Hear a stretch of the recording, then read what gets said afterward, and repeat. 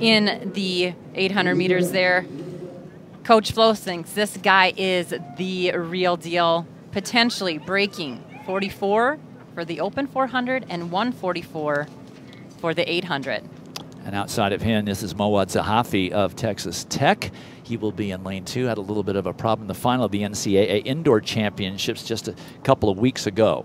Yeah, he said he was pretty sick for that final. It took him a few days, 4 days of no running, and he said he wanted to come back here, have some revenge. He did not like having a DNF next to his name after the NCAAs.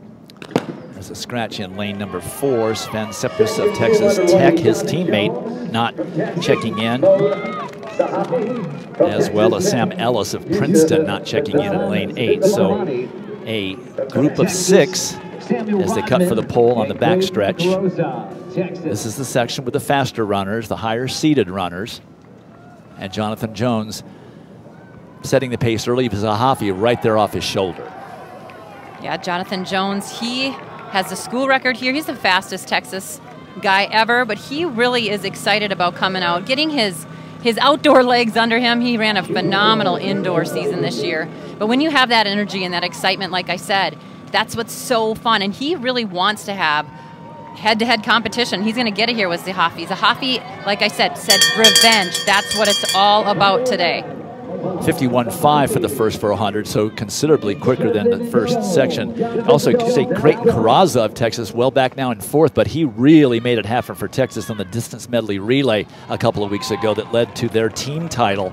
That got them started really well in night 1 of those championships. Yeah, he's coming down in distance. He's had a great season over the mile, and now he's coming down a little bit. He's got a 146.94 PR.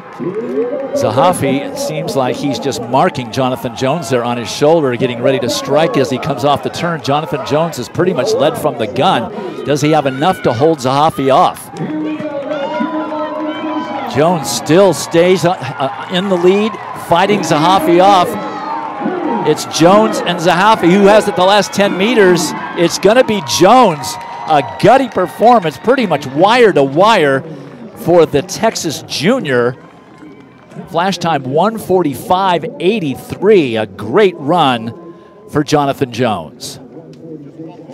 Jonathan Jones really holding Zahafi off. Ran him wide on that turn.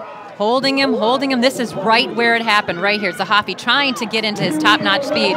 Didn't quite have it. Jonathan Jones right there. Just made that little push.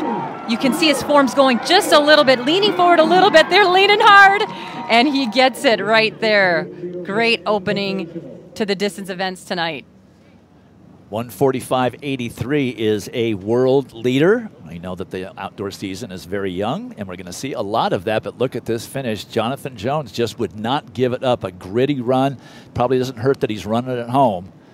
And for at least a week, he'll be able to say he's the world leader in the 800 meters. There are the official results. Zahafi at 1:46.02. Creighton Carrazza came up for 3rd. Jonathan Jones, you are with us. You have your headset on. Do you hear us, Jonathan? Yes, sir. Hi, Jonathan. Big win tonight. Kicking it off. You've had a phenomenal indoor season. How does it feel tonight to have that tight of a race and to take the title? It feels really good. It was a very good contested race. Zahafi really pushed me all the way to the end, so I appreciate that. And getting the PR outdoor feels really good. PR outdoors. I mean, that has to feel really good going into the season. You guys had such an emotional ride the last week. How did you come down and now get back up for the outdoor season with such a tight race tonight? A lot of heart, a lot of flow trying to murder us at practice, but it all pays off in the end. Congratulations. Thank you, Jonathan. A great win. World leader for the Texas junior in the 800 meters.